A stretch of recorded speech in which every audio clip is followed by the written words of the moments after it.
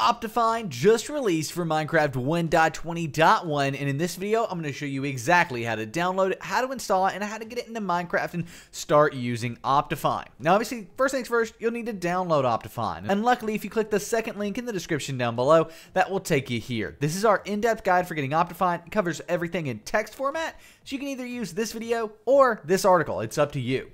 No matter what though, once you're here, click on the yellow download Optifine button to be taken to the official Optifine download page. Now once you're here, you'll notice that it does say Minecraft 1.20.1, but it doesn't have any versions under it. That's because right now Optifine's in preview, in beta basically. If there is a version under this, you can just go ahead and, well, kind of probably press forward once on your keyboard. Otherwise, what you need to do is select the preview versions here. When you do that, it's going to unlock more versions under Minecraft 1.20.1. As you can see, we've got Optifine here. You always want to go with the one that's the highest number at the end, and if it doesn't say pre, that's a good thing.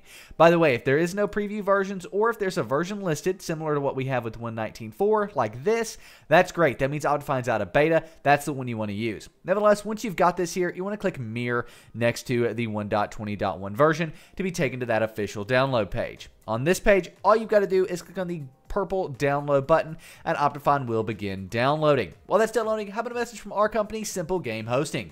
Go to the first link in the description down below, the breakdown.xyz/SGH, to start an incredible 24-hour DDoS Protected Minecraft server. At SimpleGameHosting, you can easily install mods, mod packs, plugins, or anything else you want to your server. It's completely customizable. You get high-quality hardware with a live chat support and an amazing knowledge base to help you out should you have any issues as well. So go check out SimpleGameHosting at the first link in the description down below, the breakdown.xyz/SGH, to start your very own server quickly and easily. Nevertheless, as you can see, Optifine's now downloaded in the bottom left. You may need to keep or save the Optifine file you downloaded, but that's just going to depend on the browser that you're using.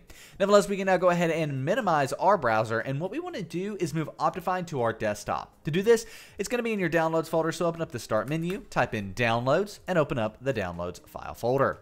In here, you will have Optifine. If yours doesn't say preview, that's a good thing, so don't worry about that, but let's go ahead and drag Optifine to our desktop. The reason that's a good thing, by the way, is that means Optifine's no longer in beta. With Optifine on your desktop, it's time to install it. Now, this is actually pretty easy, assuming you have Java. So right-click on it, click on Open With, click Java, and click OK. But Nick, I don't have Java. Well, if you don't have Java here, what you need to do is go to the description down below and go through this guide. This is our complete in-depth text tutorial right down here, as well as video tutorial up at the top on how to get Java 17. Java 17 is required for Minecraft mods like Optifine, so go ahead and get it. And guess what? That means that in the future, when you want another Minecraft mod, Java 17 is installed already.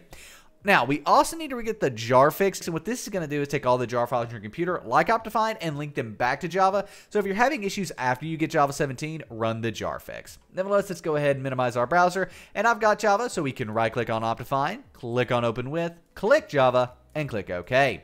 The Optifine installer will open up. Now, at this point, it is worth noting that you want to make sure that Minecraft and the Minecraft launcher is closed. If it's not, you could have issues with the Optifine installation. You may also want to reopen up Optifine if that is the case. Say those were open after you've closed them. Nevertheless, let's go ahead and install Optifine. All you've got to do is click on the install button. The only reason this might not work, by the way, is if you've never played Minecraft 1.20.1 before.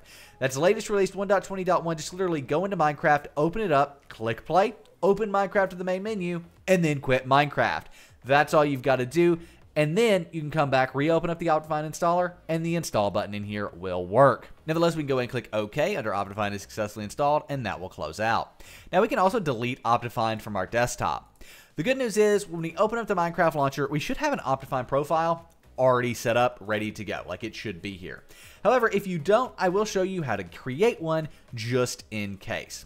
So as we can see, we have one. Optifine's already selected. It says 1.20.1 Optifine under it. If you've got this, click play again, and then skip forward a little in the tutorial so you can see about how to use Optifine a bit.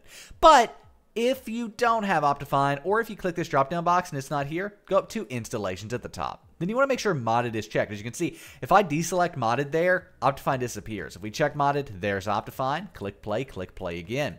But if you still don't have Optifine, or don't have the 1.20.1 version of Optifine, you want to click New Installations. You can name this whatever you want. I'm naming this SimpleGameHosting because that's where you can get an amazing Minecraft server quickly and easily. For the versions drop-down box, we're going to go ahead and select it here, and then we want to select release 1.20.1-Optifine. That's the important part of this, that you select release 1.20.1-Optifine here under the versions drop-down.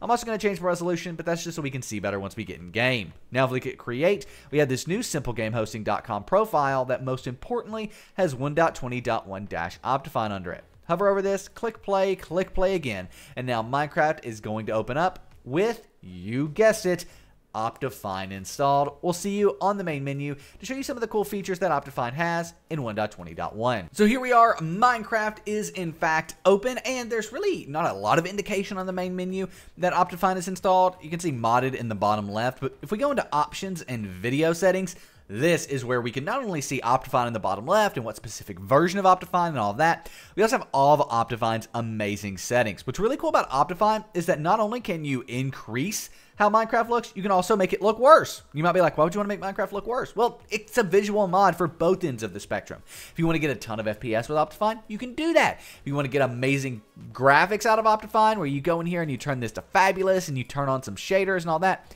that is possible. By the way, you might have been like, why did shaders not work? You actually can't use shaders with fabulous graphics, so there we go.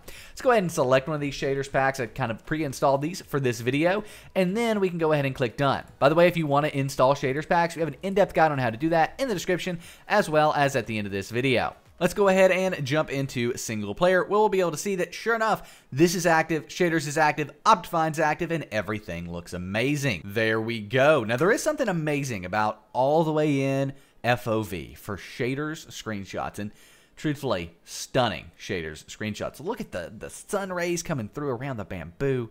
Beautiful. And by the way, if you want to switch shaders packs, you can do that right in game. So you can just go in here and we could switch to BSL shaders just to show off another shaders pack and show you that this really is working as it should. So there you have it. If you have any questions, let us know in the comment section down below. Enjoy Optifine, enjoy shaders, enjoy less lag, whatever you use Optifine for, even if it is something like the zoom.